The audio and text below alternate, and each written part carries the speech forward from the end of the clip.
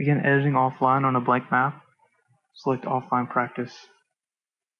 Select Editing from the menu, and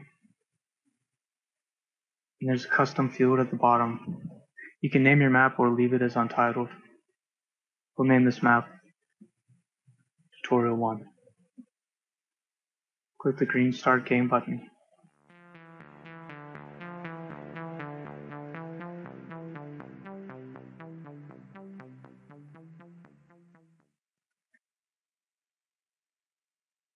You'll begin editing in spectator mode.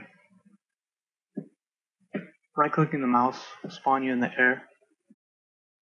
This is because there are no player start entities. We'll create those later. You can move around the map with the keys A, S, D, and W. Pressing F1 will toggle between editing mode and walk mode.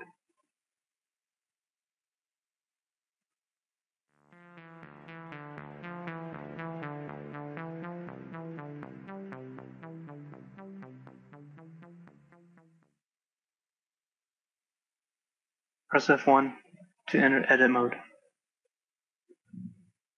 You can move around with the same keys W, A, S, and D.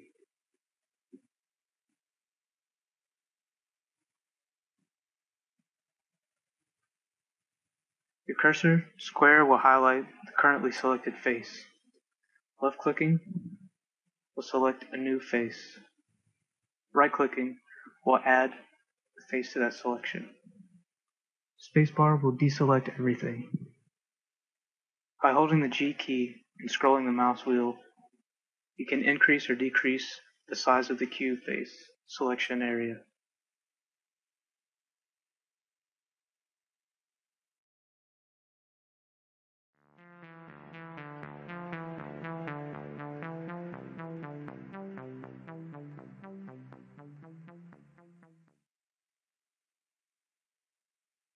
To create or destroy cubes, first left-click a cube face. Then scroll the mouse wheel up or down to push or pull new cubes from the selected face.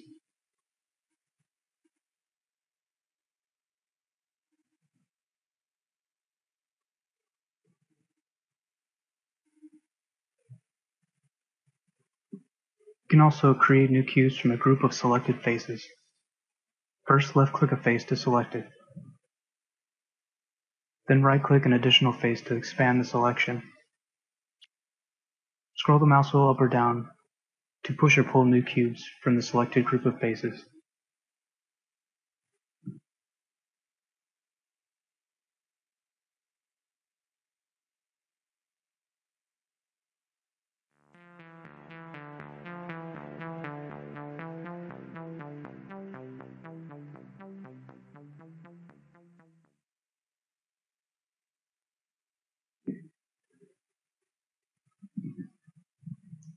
You can push or pull the corners of a cube to create a slanted surface.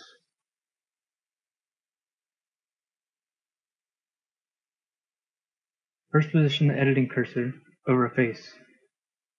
Then position the editing crosshair over the corner that you wish to push or pull. While holding down the Q key, scroll the mouse wheel up or down to push or pull the corner.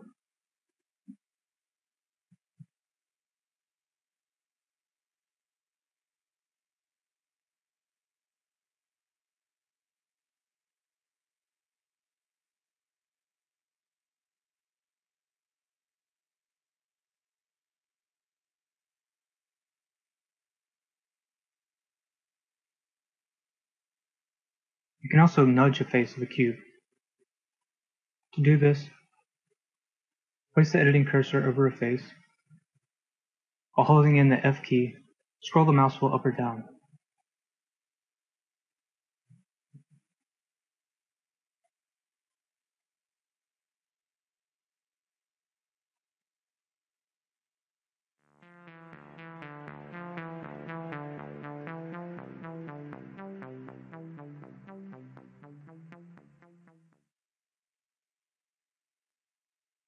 To move a group of cubes, first left-click a cube face, then right-click to expand the selection.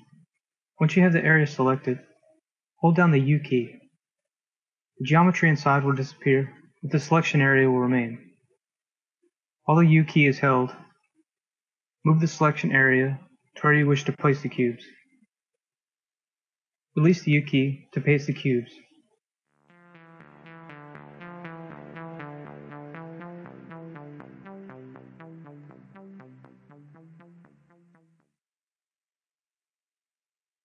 To copy cubes, highlight a selection.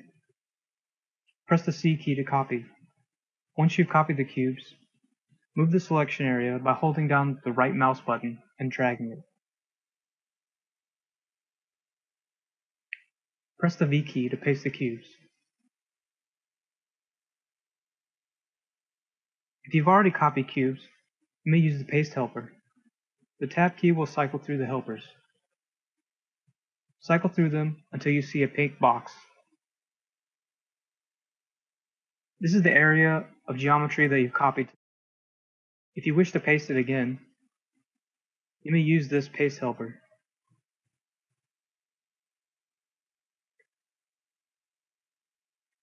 You may also change the grid size to create a scaled version of what you are pasting.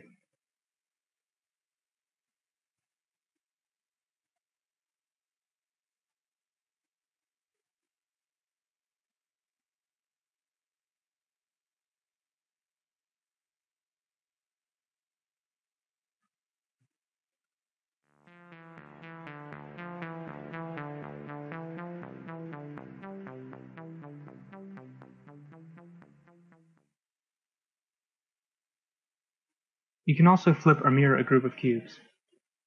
First, select the geometry. Then right-click the face that you wish to use as an axis. Pressing the X key will mirror the selected geometry.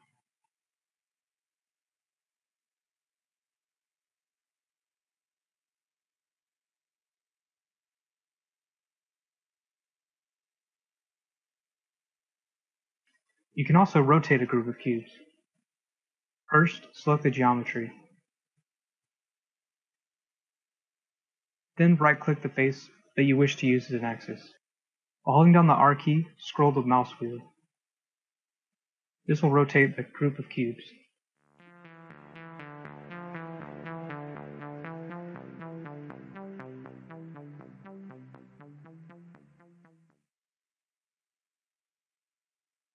To apply textures to a surface, first highlight the faces you wish to retexture. Then press F2 to bring up the Textures menu. This will load all the textures that are contained within the map's configuration file.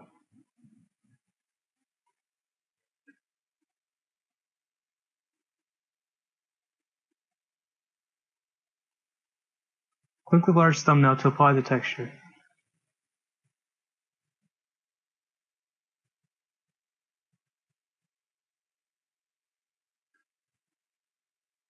If you wish to apply the same texture to all sides of the cube at once, you may turn on All Faces mode.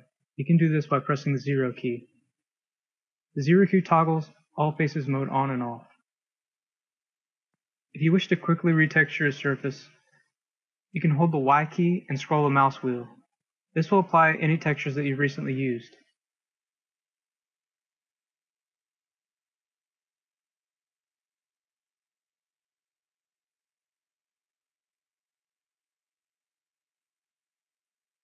You can quickly replace a texture across an entire map.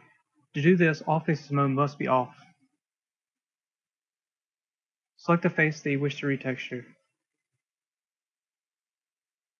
Apply a texture to this face.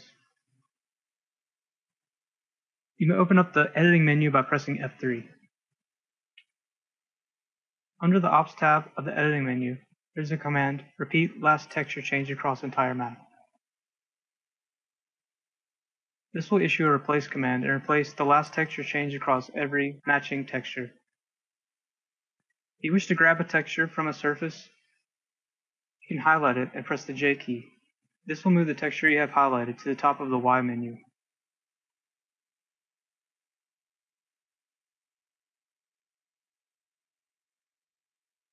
You may also use the advanced features under the vtext menu. This will create a new version of the texture within the map's configuration file. If you wish to create a larger or smaller version of the texture, you can use Scale. These are shortcuts to console commands. Pressing Enter will issue the console command. This will create a new version of the texture in the Textures menu.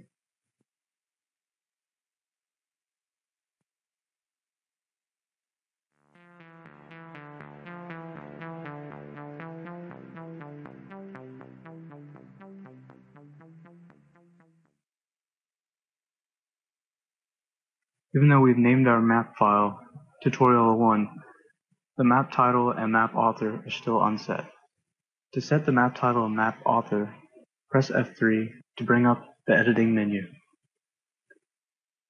Under the File tab, even though we have set our map file name to Tutorial 1, the map title and map author are still untitled. We will title this map Tutorial 1. Set the map author to me. Click Save Map as File Name to save this map into your local content folder.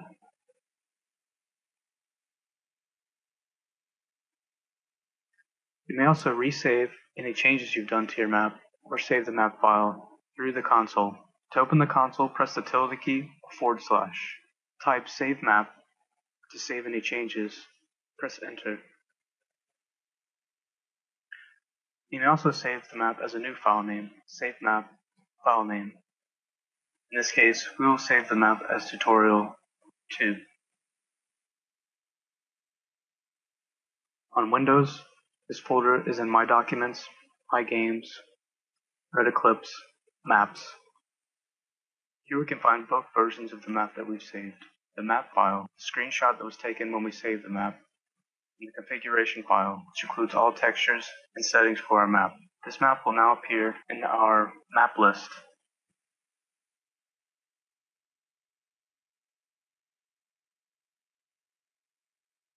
Not only can you save a map through the console, you can also open one. To do this, open the console with the tilde key or /. Then type the mode in which to open the map, in this case, in edit mode. We'll type edit, and then the map name. Edit Tutorial 01. Press Enter. This will open the map file named Tutorial 01 in edit mode.